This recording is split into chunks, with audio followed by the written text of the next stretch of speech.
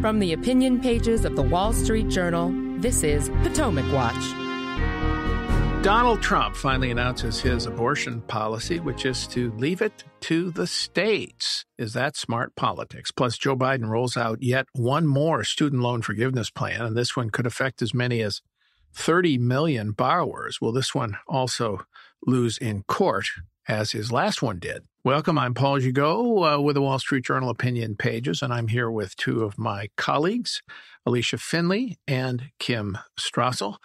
And sorry, no, we're not talking about the eclipse today. We're going to skip that since everybody else is looking up into the sky, and we have no particular expertise on eclipses. At least I don't. Maybe Alicia does, but I don't.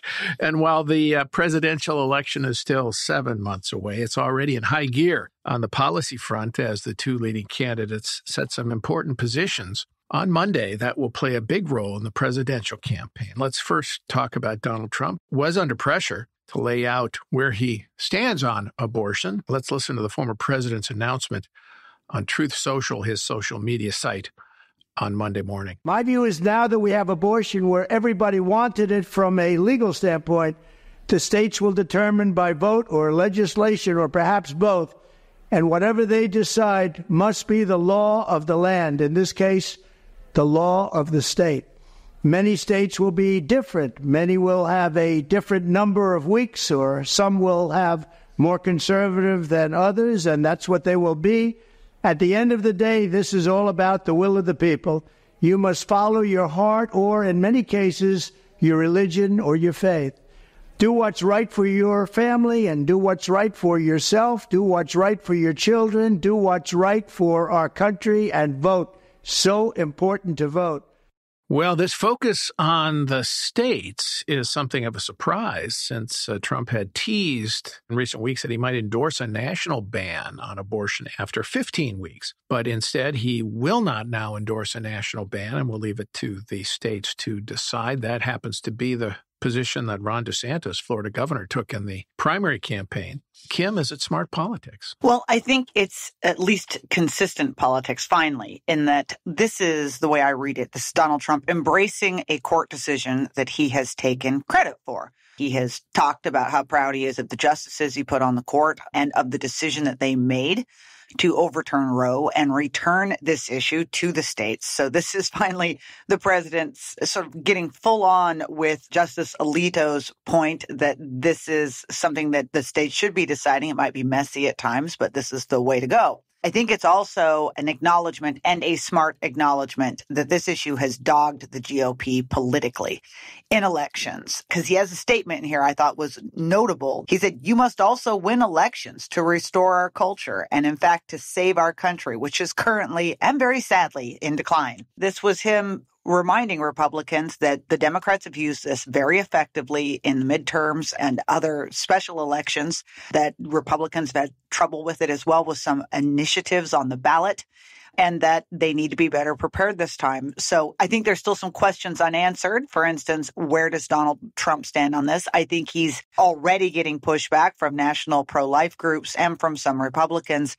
But personally, I do think it's wise politics. Well, that point is precisely correct on where does Donald Trump stand on a state ban. It's one thing to say, I want the states to decide. But in the case of Ron DeSantis, who also had that view, he endorsed the 6-week ban that Florida passed.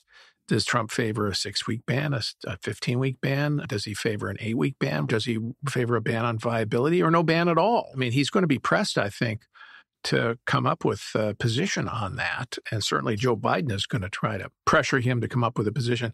I think, Alicia, nobody's better at dodging taking a firm position than Donald Trump, I suppose. Do you think he'll be able to dodge that through November? Well, that's the question, and whether he goes on offense with Democrats, because Democrats have come out and for a national, essentially codifying Roe v. Wade by legislation and potentially a constitutional amendment. So he could turn the tables on Democrats here if they go after him. But you're right that he is pretty good, crafty at dodging these kind of questions. And he didn't have to during the Republican primary because he just simply refused to debate. And maybe we would have gotten a preview of his strategy had he debated. But I do think there are a lot of opportunities here, as I said, to go on the offense. Now that he has said, I believe that this should be left to the states. Does Joe Biden believe in a law that allows abortion basically up to the day of birth? And to kind of push back. Right now, a lot of the polls, the Wall Street Journal poll last week showed abortion is the one issue where Biden actually has a polling advantage over Trump on. I think voters generally trust Democrats more than Republicans on this issue. And part of that's just a messaging issue. And so I think Republicans and Trump especially need to kind of finesse this issue and say this goes down to the all the way down ballot, that this should be an issue left to the states, and then press back against Democrats who want to nationalize it. A couple of questions are also here. One is relates, Kim, to your point that some of the pro-life groups expressed some real disappointment. The Susan B. Anthony Pro-Life America group said that they're deeply disappointed, quote unquote, at the president's position. They favor a 15-week ban. Most of the pro-life groups do favor some kind of national ban. Lindsey Graham, a senator from South Carolina who sponsored a national ban, said that he respectfully disagrees with the president on this. I guess the question politically on that front is, will this position by Donald Trump, as it plays out in the campaign, hurt Republican voter enthusiasm for Trump and maybe reduce turnout if people don't think abortion is really at stake in the election? Well, he's making a bet here that if the choice is between Donald Trump, who says let the states decide, and that means states that, including those that are passing, in fact, some stricter bans, or Joe Biden and Democrats, who he painted in this speech as radical on this position, and who, as I think Alicia just pointed out, have refused to say exactly where they are. And in fact, you have many of them on the record, indeed, pushing for legislation at a national level that would essentially mandate or allow abortion all the way through 9 months. That these pro-life groups and pro-life voters are going to go with Donald Trump. And by the way, that's a bet that has paid off for him before. I would note that Iowa is one of the states that has passed a 6-week ban, one of the stricter in the countries. That did not stop Donald Trump from winning there very decisively. I would also note that that statement you mentioned from Marjorie Dannenfelser, when you get to the end, yes, there is condemnation of Trump and disappointment that he didn't go for a national ban, but it ends by saying we're going to work tirelessly to defeat Joe Biden and other Democrats because of their position on essentially limitless abortion.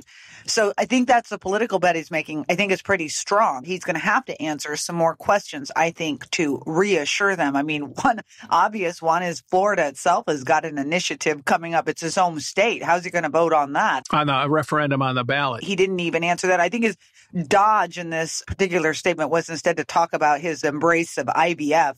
But that is not a substitute for having a view on abortion himself. All right, we're going to take a break, and when we come back, we'll have more on the politics of the Donald Trump position on abortion, just out today when we come back.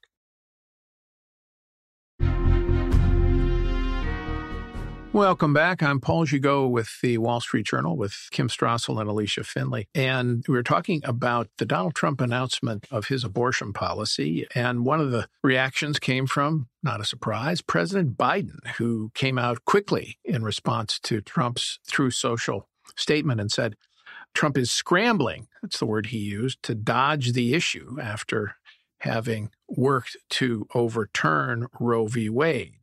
Biden wants to pin Trump down, I think, in the mind of voters as favoring a national ban. And the question is whether or not he'll be able to do that. And because of the point you made earlier, Alicia, that the polling shows that this issue is not only Biden's biggest winner vis-a-vis Trump, but it is also an issue on which many voters, I think it's roughly a quarter, I think, in one of the polls I saw, said that this is a deal breaker for them. That is, if you're on the wrong side of this, they are not going to be able to vote for you. So what do you think Biden is going to do in reaction to this? Well, this actually reminds me of that Seinfeld episode when Elaine would refuse to date any guy who wasn't pro-choice. I mean, fell for her. There was a really cute guy, but she just couldn't get over the fact that he was pro-life. And so, yes, there are some voters, and I think that Biden especially is trying to use this issue to galvanize young voters, young women who otherwise are fairly ambivalent about his presidency and don't really see a reason to go out and vote, and not just for the president, but also down ballot races. And we've seen again and again in places like Virginia, Kansas, and other places that when presented with an all or nothing choice, that the people generally favor all over nothing. And so it really depends on whether Republicans and Trump, how they frame this to voters. Biden wants to go out there and say, we're going to protect your rights. If the bill came to his desk, he would sign it. And I think Donald Trump really needs to push back, and Republicans need to push back here. And they've been really bad about this. Like, it is never going to come to his desk. There's no way that there's going to be 60 votes in the Senate to pass a bill banning abortion. Even after 15 weeks. Even after 15 weeks. It's been over a century since Republicans had a filibuster-proof majority, and you can't do this by reconciliation. So unless you were to blow up the filibuster, which Democrats have threatened to do, but Republicans haven't, this would not get to the president's desk. A couple of other implications here that are interesting. One is, I wonder what the impact of Trump's statement will be down ballot. Alicia alluded to this before, but for example, in Florida, where you have the referendum that would essentially codify Roe v. Wade that's coming on the ballot in November, that would overturn the Florida 6-week ban. Rick Scott, running for Senate in Florida, has endorsed the 6-week ban, said he would sign it had he been governor. Now he's going to be caught between that 6-week ban and Trump, who's saying, look, I don't like the 6-week ban, and we'll see where Trump comes out. I think he'll come out opposed to it. Second thing is, you're seeing Republicans elsewhere scramble to try to change their positions on this. One notable example is Eric Hovde, the likely Republican Senate candidate from Wisconsin. Is a pretty clear run to get the nomination there, running against Tammy Baldwin, a Democratic incumbent this year. And he's now shifted his position on abortion. He was opposed to abortion, but now says he favors a woman's choice early in pregnancy without specifying how early. I think what you're seeing, Kim, is that the end of Roe v. Wade, which allowed people to take absolute positions on either side, is now forcing clarity from some candidates, particularly Republicans, where they have to say, what do you specifically favor an abortion policy? Yeah. And by the way, no thanks to Donald Trump, or rather, he is forcing them to do that. I have to imagine there were a lot of Republicans who've been waiting. Okay, what's Donald Trump going to say on abortion? And then he came out. And yes, he has settled that question for now about his views on a national abortion standard. But he's essentially, as you said, left it down ballot. Everybody else still just has to figure out where they stand. And this is where they've been for 2 years. That's been the lesson for 2 years, is you really need to work it out. I think it's been made more complicated too, Paul, by shifting polls. And I was looking at one here. There was a Fox poll from March, and they show broadly, not just a Fox poll, but other ones, that again, you have about 35% of Americans who say abortion should always be allowed. You have about 39% of people who say it should never be allowed or be restricted, meaning there should be some date and there should be no exceptions except for in cases of rape and incest or saving the mother's life. Everyone else is in the middle, and even those numbers are a bit in the middle, that 39%, because where does that leave you? What number do you get to? And that's where I think it's really interesting. As this debate has raged, the number of weeks has changed what people are comfortable with. And so, whereas if you went just even a year ago, a majority of people supported 15 weeks. If you come to now, a majority of people oppose 15 weeks. They think it's too restrictive, which is interesting. Now, it's a very narrow majority, but it says something about Democrats and their ability to pound on this issue. And it means that you might need to have some more Republicans that not only get clarity of their position, but acknowledge that this is a deeply unsettled electorate at the moment, that themselves are still sifting through some of these questions, moral questions that come around this very thorny issue. Nearly all abortions that take place happen before 15 weeks. Exactly, which is fascinating just in terms of that poll.